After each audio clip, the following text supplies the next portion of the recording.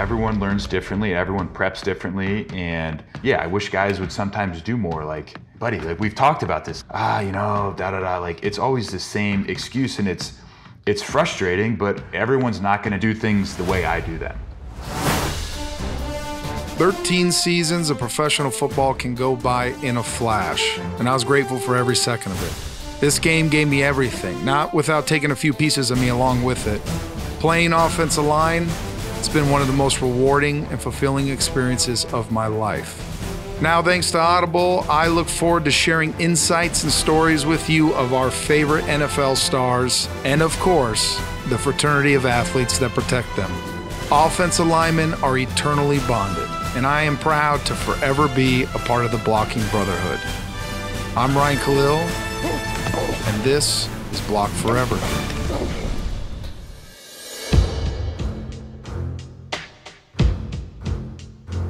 Welcome to Block Forever with yours truly, Ryan Kalil. I'm very excited because the conversation you're going to hear today is a glimpse into the mind of a truly great player and even better person. I'm talking about my former teammate, Luke Kuechly. If you're listening to this show, I'm sure you're familiar with who Luke Kuechly is and what an incredible player he was. I've heard people describe him as Superman on the field and Clark Kent off of it. That's a pretty accurate description of Luke. He is seriously just the nicest, most humble, high integrity guy off the field. And then when the game begins, he is an absolute monster between the lines. He's one of the greatest to ever play. He'll be a Hall of Famer. Quick story. This must have been 2017. My wife was pregnant with our son. And after the game, I came up to Luke's dad, Tom, and I asked him if I could sincerely meet with him in the off season. And he kind of looked at me confused and kind of went along and said, yeah, sure, why? And my answer was simple. I said, so I could figure out how to raise my son to be like your son, Luke. It's amazing to me, Luke only played 8 years for the Carolina Panthers, but he definitely left his mark on his teammates, on the organization, on the city, on the game of professional football, and of course on me, and I'm so proud to call him a friend. Quickly, before we get to our conversation, just a reminder to tune in Thursday Night Football only on Amazon Prime. This week, it's my Carolina Panthers. They host the Falcons. Coach Wilkes, man, he's there. He's trying to right the ship in Carolina. I love Coach. I'm rooting for him. I'll be watching my guys for sure. All right, prepare yourself for a whole lot of defensive jargon. Don't worry, a lot of it went over my head, but you're going to enjoy this conversation. The one and only Luke Kuechly.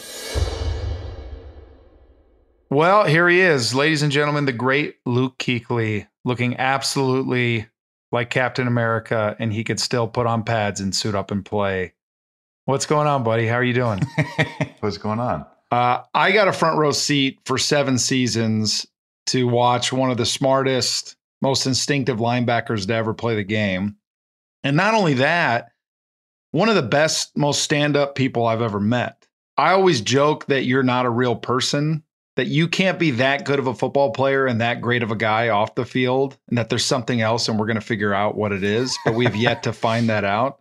I can't even remember, Luke. You came in, I remember we drafted you. I don't remember thinking much of it. You kind of were like nerd. You were in good shape. You were an okay build. You had glasses. I was like, yeah, I guess. I don't know. Yeah, sure. Is this white guy from Boston College? He's probably going to make about 4 tackles a week. Like it sounds good. It sounds like a good pick. And then you ended up being this phenom. What was that transition? I can't even remember. Do you remember where you started, where you kind of became Luke? I remember the first day I walked into the locker room when I was there. We're getting ready for practice or OTAs or whatever it was. And I look over in Beast and he's just like chiseled Greek god, shredded. John Beeson was shredded. He was a specimen, man. And then Stu was stacked, but like 245, yoked. And then Bruce Campbell was like 8 feet tall, huge, long arms. John Beeson, Jonathan Stewart, Bruce Campbell, these guys are not real humans. These guys are like Marvel superheroes. Yeah. And I was like, I am not cut out for this. And then we go out to practice and it was like a 2x2 player. I was on the backside of like a zone. And I was in the B gap, and in college, it's like, all right, front side run, like I'll just kind of run over there and it'll be fine. They snapped the ball. And do you remember who the right tackle was my first snap? Yeah, I remember 6'6", 330-pound Jeff Otah. The ball was snapped. I started kind of moving to my right, and I just remember I just like run into a wall, and it was Otah. And I'm like, how did he get there? Number one, he got there so fast, and I was like, well, that's different. And then I remember the first game we played, and we played Tampa, and they had this fullback. His name was Eric Lorig. He was number 41, and he killed me. And that first year was like, number one, things are faster. Number two, guys are stronger, but the physicality of the game was so much greater than it was in college, and that took me a while to figure it out. Do you still watch the game? Yeah. Just the big games, or are you watching a lot?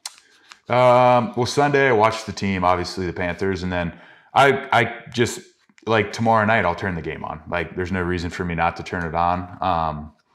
I love football. I love the game. I like seeing how it's changed over the years from when I got into where it is now. You know, you have so many connections with guys. Like, obviously I love Buffalo. Like, I really like their two linebackers up there. Milano is a BC guy, and then Tremaine Edmonds. Just, they remind me of Thomas and I. Just two guys a Mike and a Will, that get along great, that are great dudes, that play so hard. Like, I love watching them. They're in the same system that we were in. And then obviously Christian out in San Francisco now. There's so many guys that you root for, and then guys that you played against that you enjoy watching and you want to have success. You just have such a vested interest in guys over the course of your career that's why I still enjoy watching the game, because I just want my guys to play well and have fun and have success. I always forget that you played with Thomas Davis. That's such an unbelievable linebacker core you were part of.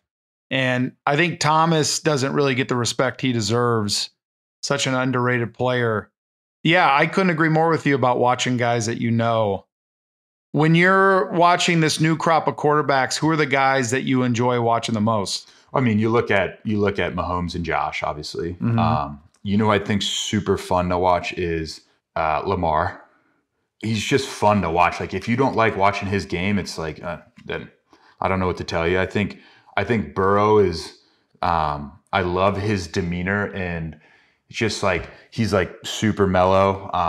The guy for the Chargers is super fun to watch, Herbert. I mean, those are the young guys that I think are kind of the next wave of dudes. I might be missing some guys. What's the best way to stop Lamar or Mahomes? Oh, I mean, completely different dudes. I think with Lamar, you can't let them start running the ball, and you can't let him explosives, right?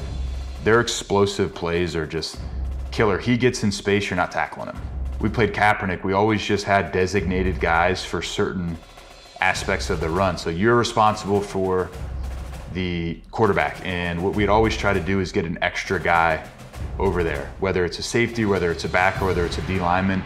You know, if you know where they're running the zone read, how can you get an extra body over there to help out in that run game? And then with Mahomes, I think you just can't let him throw the ball over your head. I mean, he's so good. You got to hope that you make him throw the ball 8-10 yards down the field at a time, and hope that there's an incompletion or a penalty, or they drop a ball, or they run it and they don't get it. Because if he can just sit back there and throw the ball over your head, you're screwed. You got to find a situation where he throws the ball in front of you, you tackle it, and you make him drive down the field, and hopefully there's a penalty or a drop or something stupid happens and they can't continue their drive. I want to go back to you growing up in Ohio, sort of your football trajectory. I'm sure there's a lot of dads, there's a lot of aspiring young linebackers that probably want to hear a lot about this.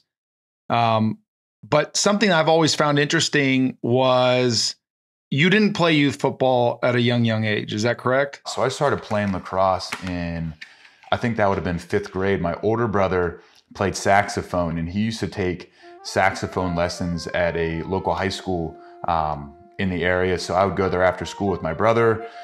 We would sit there, and I'd sit in the lobby when he would go do his saxophone lessons. I'd usually do my homework, and then when I got done with my homework, I'd be so bored, and I'd look out the window, and there was a sport on the field out there, and I didn't know what it was. So I was like, I'm gonna go see what that is. One day I went out there and I watched a lacrosse game, and I came back in. I told my mom, this game looks awesome. They get to hit each other with sticks.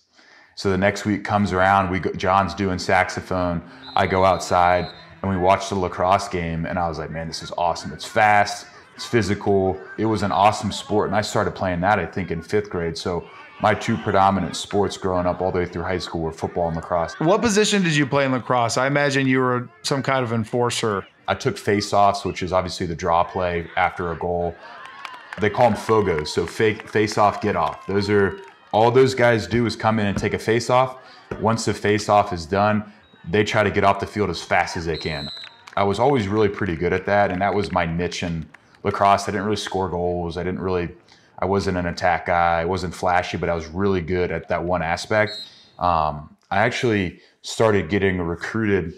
I got recruited to play lacrosse, and that all started before football. But for me, I think I always knew deep down that I wanted to play football. But that was the first experience of college recruiting that I really had. So you're at Boston College. You win the Butkus Award for the top linebacker in the country. I can't imagine people expected you to be this absolutely dominating National Football League linebacker. Looking back, what would you say was the secret to your success once you got into the NFL? Oh my gosh. I think I always looked for advantages. How can I get an advantage? And for me, it was off-season. I felt like it was off-season training and then in-season studying. So tape, how you address meetings, how seriously you take meetings. I think that's what kind of defined me as a player, was where can I find my advantages? Because I was never going to be the biggest. I wasn't a super physical guy. I wasn't a thumper, but for me, I felt like I can get one step ahead based on understanding of not only the defense, but what the offenses are doing, and then falling back on off-season training. I think those kind of meshed really well together and helped me in my career. I interviewed Juju recently, and he said something to me that I hear everybody who's ever gone up against you say, which is, you always knew the play before the snap even happened. It was like you were teleporting right before the snap to where the play was going to be.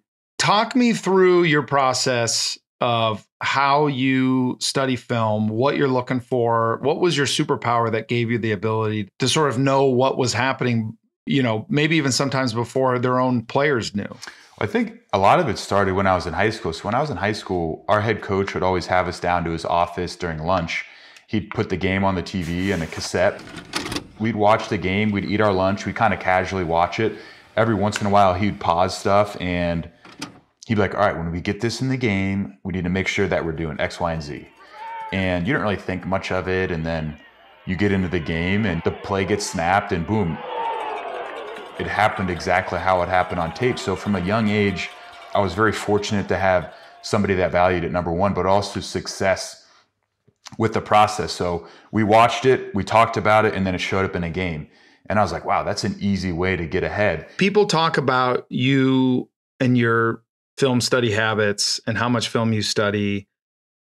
It's such an understatement to me, because I saw it for years and years and years. I mean, I never seen a guy watch as much film as you. I remember that the one moment I always tell people is we were in the middle of the season and we were playing really well. I forget what year it was.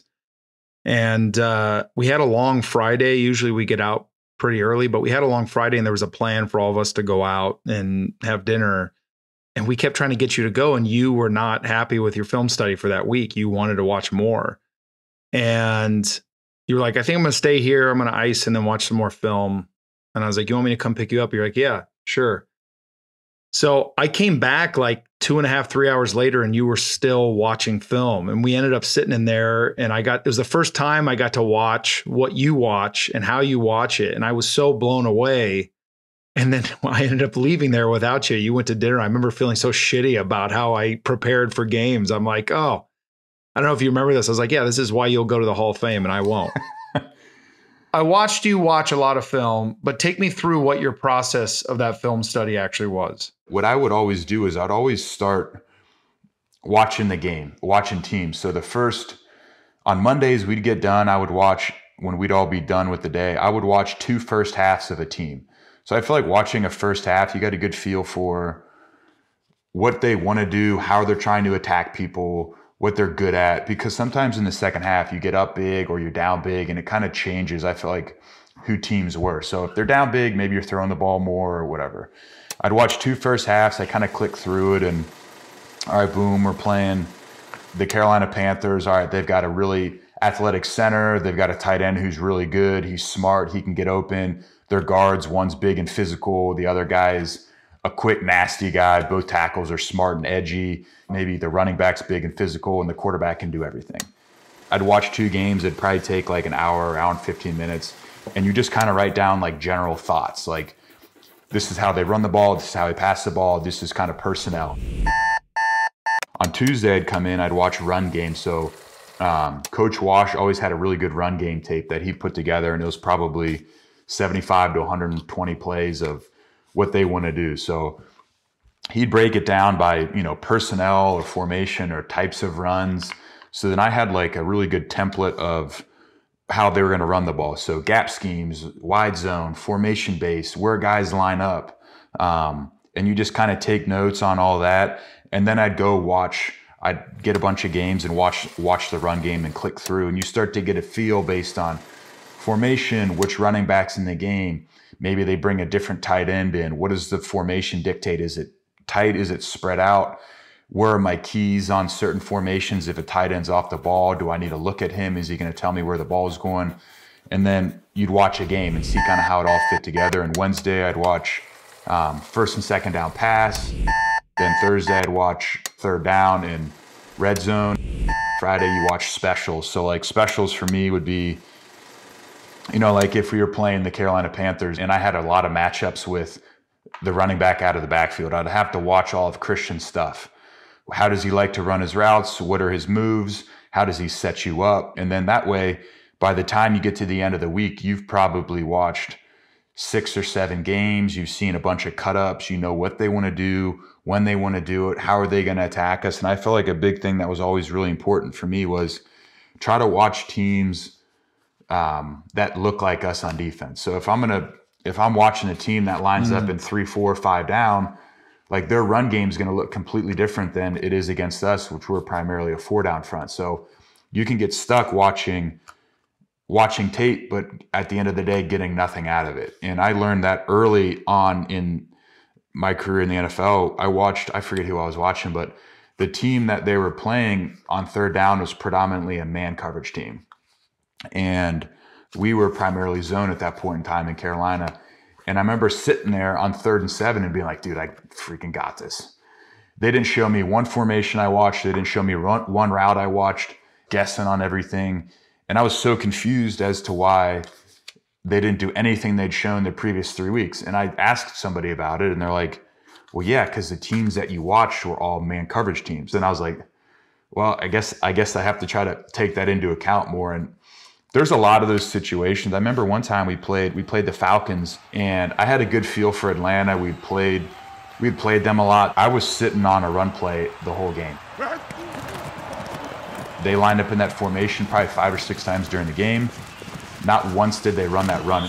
And I remember being frustrated. I remember the ref came up to me during the game and he said, it was kind of towards the end of the game. He's like, what were you looking at this game? I was like, what do you mean? He's like, I've never seen you out of position so much. And I said, I've been sitting on a run all game and they haven't run it. So it was cool because you understand that like you can never get too comfortable and you can't wait on plays. And that's what happened in that game, which I typically didn't do. You got to line up, you got to have your 4 or 5 things you're looking at, and then you got to react. And it's how fast can you process, how fast can you react? Instead of doing that, I was like guessing. You learn something new every year of your career. And that was something that I kind of caught myself like guessing instead of reacting. And it was cool that ref pointed it out to me. It was pretty cool. That's a good point you made about sitting on that formation. How, from week to week, how much are these coordinators sort of trying to set you up with things that they've done in certain formations and trying to get you to guess or think they're going to do something? How much variation are you seeing in game plans from week to week? I think you look at it, if you're an offensive coordinator, you always look at it from the perspective of what did I show last week, right? And then I think where the guys are really good are in game. So like they show you something, then they have something off of it. I got 2 really good examples. We played the New Orleans Saints, and New Orleans Saints run duo all the time. That's one of their core concepts. But whenever they start getting into the red zone, they like to throw like this like hard sell it pass, and like their number one receiver runs like a corner route. It just is like a real sloppy like fade, like find open space, get open. And so I remember I was like, all right, well, Sean's gonna have something for us. Like, I don't know what it is. And he always shows it to you to get your eyes on it. And then he wants to find a way to attack your eyes. So like this was 2018, maybe 2018, I want to say. They were going left to right. Came out the first series, they started in 3-by-1 there in like 12 personnel or whatever, and they motioned a guy down and ran duo. And then the next series, they lined up in that, and this was like high red zone, and then snuck a guy out and Drew threw it over the top. And so basically what Sean's thinking is like, I'm gonna show them duo early in the game. I'm gonna get their eyes all over it. And then the next series, whenever that situation pops itself up, I'm gonna show them that same look, and then I'm gonna have something off of it. And they're super intentional about who they attack, right? If they have a corner, somebody that plays with good eyes or is an older veteran, he's not gonna do it to him because he's already seen it before. He's very intentional with how he does things, and I think he makes him a fantastic coordinator. And that was one example. We played Cleveland in 2018. Remember the game up in Cleveland? Mm-hmm. They lined up in like bunch. They motioned a guy down. It looked like crack, and then they gave it was like a counter reverse, like a really weird set, and it got us flowing fast and then going the opposite direction. So they did it one time, hit a big play, and then they came back to it. And I was like, there's no way they do the same play twice. Because I'm like thinking, all right, well, so if they hit this play on us once, they know we're gonna go to the sideline, we're gonna make the adjustment, we're gonna have our eyes in the right place. There's no way they run it again, they're gonna have something off of it. So I'm like, perfect. So I remember they came back out, same set, same everything, same motion. I'm like, oh, boom, here comes crack toss. I'm like, I'm gonna smack this guy.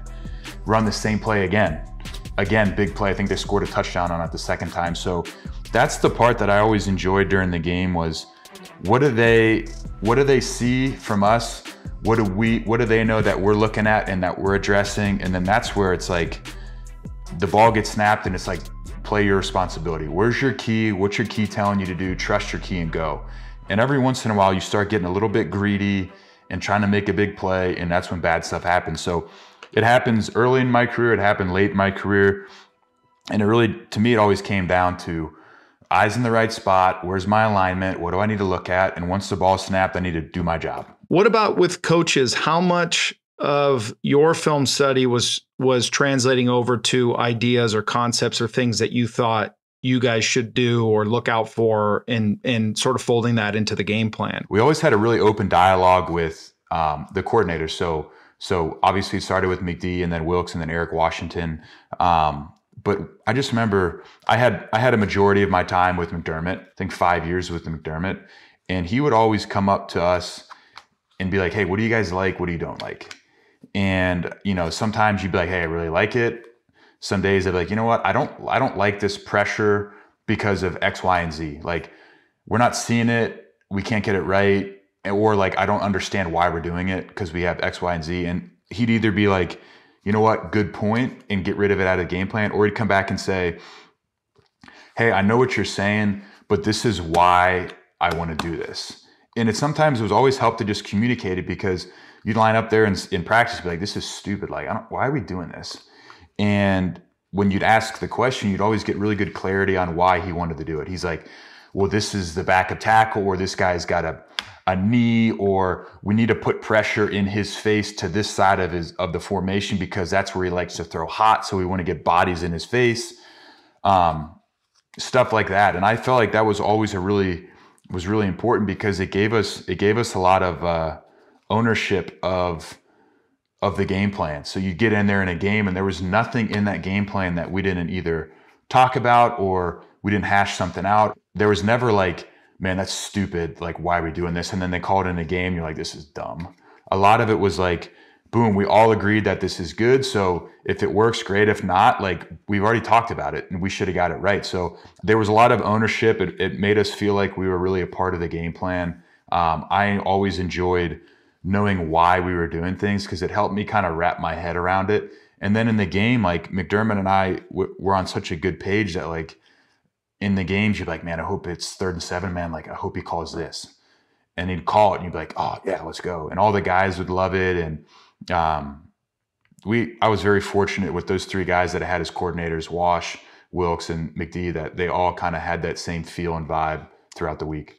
It's obvious with a lot of the terminology and phrases you're using to describe strategy and schemes, and a lot of it over my head, how smart you are and how much you cared and how much you studied. Did it bother you knowing how many professional football players did not take the game as serious as you, did not study as much film, where you're like, God, I wish these guys would study more film. I wish they would watch as much. I wish they would come in on Friday and not go to dinner and finish up this last minute run tape. Well, I think a lot of it, everyone learns differently. Everyone preps differently. And I think there's a really healthy balance. And sometimes I feel like I probably spent too much time doing things. But yeah, I mean, to answer your question, yeah, I wish guys would sometimes do more. Like, buddy, like we've talked about this. Why aren't you there?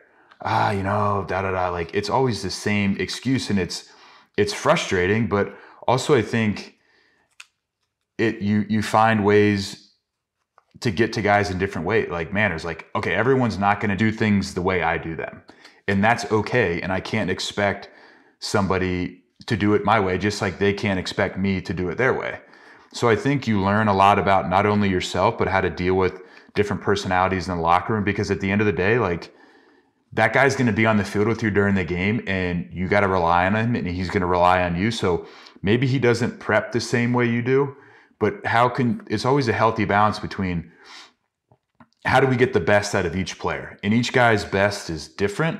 But it's how can you be supportive? How can you get the most out of guys? Maybe they saw something different. Maybe, because, I think the one thing that's unique about football is everybody's game experience is vastly different. Mm-hmm.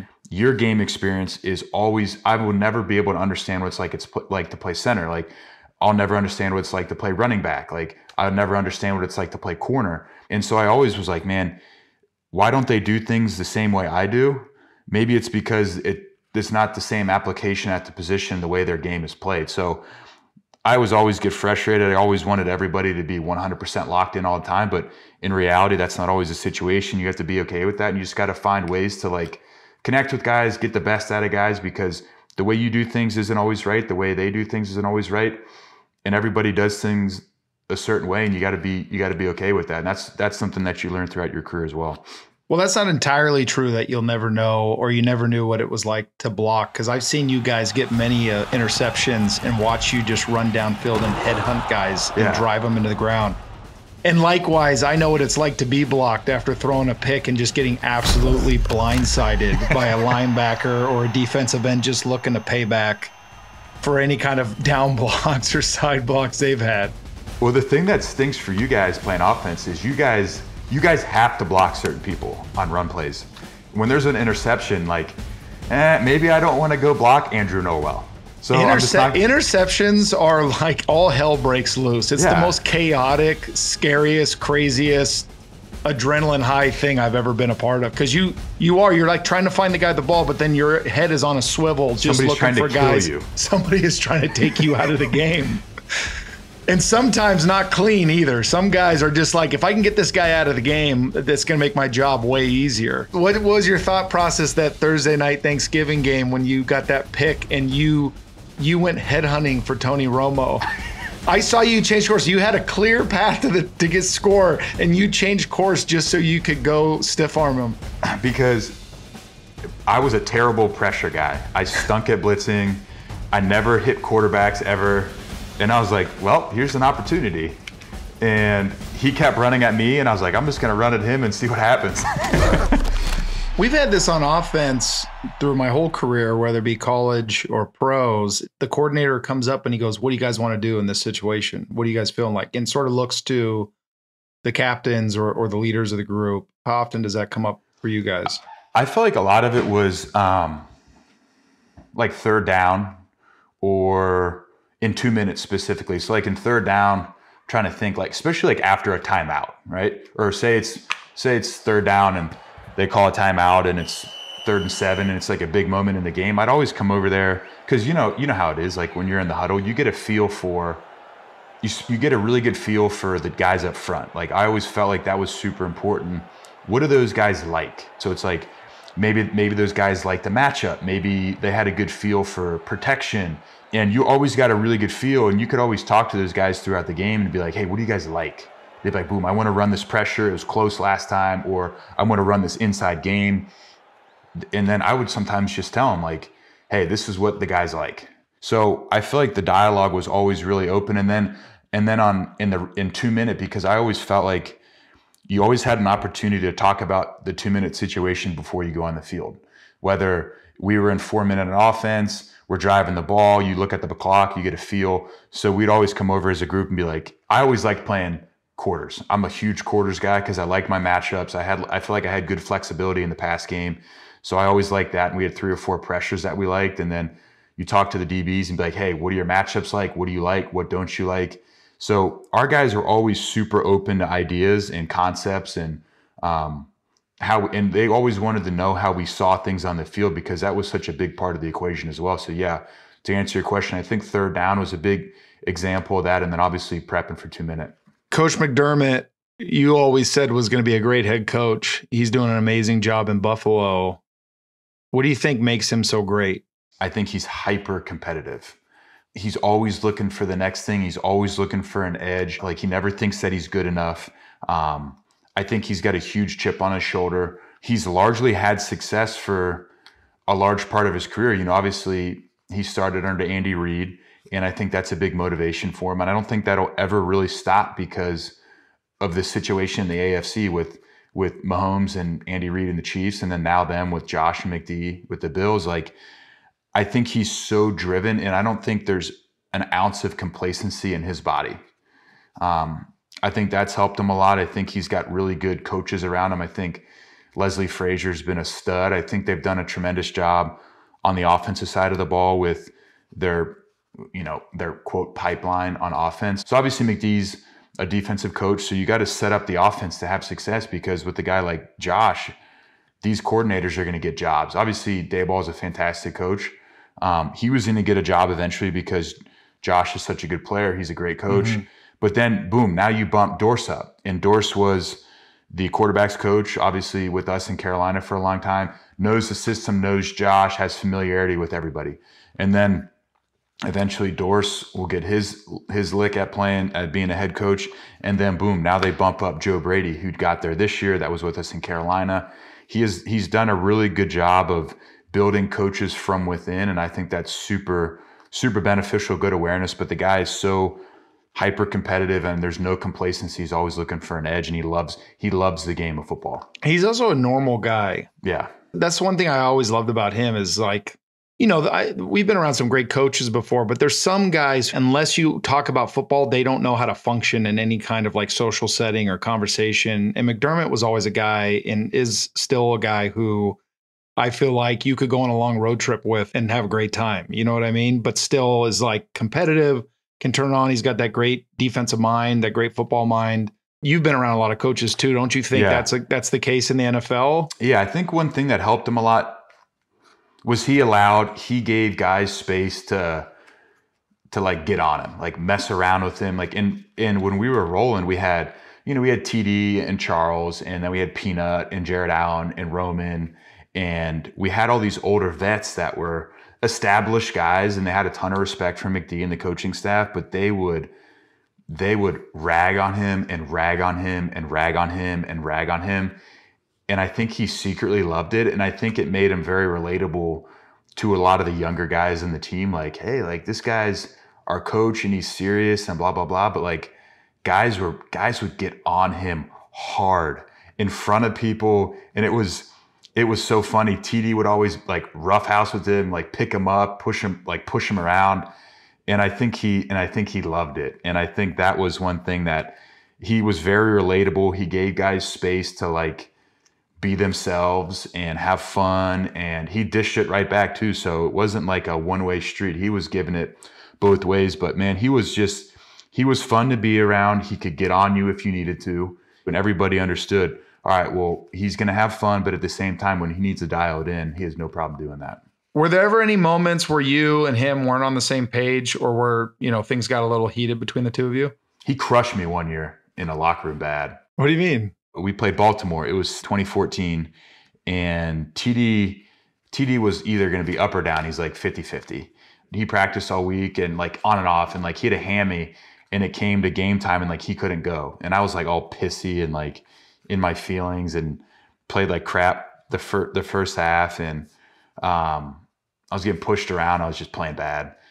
And I was like feeling bad for myself. And he came in at halftime and his elbows were all like, you could tell he'd been like banging them on the table, and like they were all like, you could tell. And he was talking to us. He was like pretty under control, like low key, like not low key, but like he wasn't yelling and screaming. And I remember at the end, he looked at me and pointed at me in front of the whole defense, and he like let me have it. And I just remember being like, man, like, you don't know what he's talking about, blah, blah, blah. And then I remember getting ready to go out for the second half, and I was like, he was right. Like I was playing pretty poorly. What did he say? Oh, just, you're playing soft. You're feeling sorry for yourself. You're upset that TD's not playing. Just because he's not playing doesn't mean you can play poorly, blah, blah, blah. And it was all true. And I was like, dang, like I can't even be mad at him because he was right. Like, so I played better in the second half, and like, it was kind of one of those things, like he wasn't disrespectful. He wasn't wrong. He didn't attack me like in a personal way. It was basically like, this is the situation. This is what you're not doing. This is why you're not doing it. And we need you to play better. And I always appreciated that about him, is he was, you need coaches to coach you, and you need coaches to make you better. And you need coaches to like, not call you out, but like when you're not playing well enough, like they need to talk to you. Like they need to let you know, like, this is unacceptable. This isn't good enough. Like we expect more from you, blah, blah, blah. And like, I always appreciated that about him. And I just like the honesty that he always had. And that was a really good example of it, is like, you're not playing well enough. You're feeling sorry for yourself. You're not helping the team win right now, and you better figure it out. Steve Wilkes. Oh yeah. I love Coach Wilkes. I always thought he got a bad rap in Arizona. He got a bum deal there, was not given any time to lay a foundation of what he's capable of. And now he's in Carolina. What are your thoughts on Coach Wilkes? I love Wilkes. He's a really good coach, but he's a great person. And I think he treats people really well. I think it matters to him. He's a Charlotte-based guy. He's had success here in the organization before. I really like him. He's treats people well, loves football. He's got a great family. I think he's got a really good feel for managing people. And I think as a coach, that's your number one job, is how to manage people, how to manage players, how to put out fires. And he's really, really good at that. He's a DB coach, and like the DBs, those guys sometimes have some personalities. We certainly had him in Carolina, and he did a fantastic job working with those guys. I heard a rumor. We don't have to say what teams. I heard a rumor that you got offered on multiple occasions NFL coaching jobs. And as we discussed earlier, you are instead coaching youth football. What's the thought process there? No desire whatsoever, just not right now? I don't think I'd ever say never. I think I'd really enjoy it. I think I have a ton of fun with it. Just, the time, everybody understands the time associated with coaching in the NFL. And, you play for so long, obviously college and the NFL, you give up Thanksgivings, you give up Christmases, you give up, weddings and buddies' weddings and trips that your buds are going on. And as I've gotten older, I value that stuff a lot more. So if I jump back in, I would have to make a choice to say no to Christmas and Thanksgiving. And I'm not quite sure that I'm ready to do that. I gave it up a lot when I was playing, and right now is not the right time, but I would never say never, because I love the game, and I think it'd be a ton of fun. Well, buddy, I appreciate you. Still to this day, one of the best guys I know. Thanks for coming on. Thanks for sharing those thoughts. Yeah, absolutely. Always fun talking ball with you. I learned a lot today. I'm also very confused about a lot of it. I just got to start watching film of you guys and your youth team. We'll send some over. We can send you the Dropbox link. We'll be good to go. Sounds good, buddy. Well, thanks for coming on. I appreciate it. Yeah, no problem.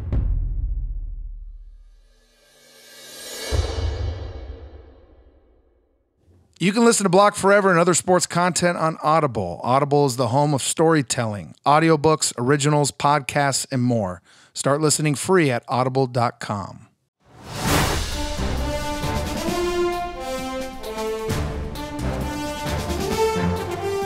Well, that's the show for today. I love having these kinds of conversations. I hope you enjoy listening to them. I'm still learning a lot, even after all these years of playing. There's a few types of players in the National Football League. There's those who have these God-given talents and can really get by off of athletic abilities. Then there's guys who are hustlers or have a really great understanding of the game. Luke is one of those rare guys who has it all. It's pretty impressive to see a guy with all those abilities and have that kind of humility. And it was always very inspiring for me as his teammate and now even as his friend. Reminder, this Thursday, Falcons at Panthers, only on Amazon Prime. All right, that's all for me. Hope you liked it. Talk to you next week.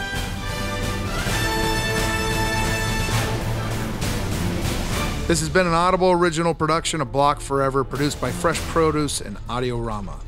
Matt Waxman is our lead producer. Sound design and edit by Kenny Holmes. Our producers are Kenny Holmes and Matt Schrader. Production assistant Ben Gerstel. And our talent booker is Kristen Dunn. For Audible, executive producer Pat Shaw. For Audiorama, the executive producer, well, that's me, Ryan Kalil. For Fresh Produce Media, executive producers Colin Moore, Joe Killian, and Jason Ross. Head of production, Elena Bovitz. Our supervising producer is Jamila Zara Williams. Production coordinator, Henry Koch. And our production manager is Herminio Ochoa. Special thanks to Powerhouse Capital and Mikey Fowler. And I'm your host, Ryan Kalil. Copyright 2022 by Audiorama Inc. Sound recording copyright 2022 by Audible Originals LLC.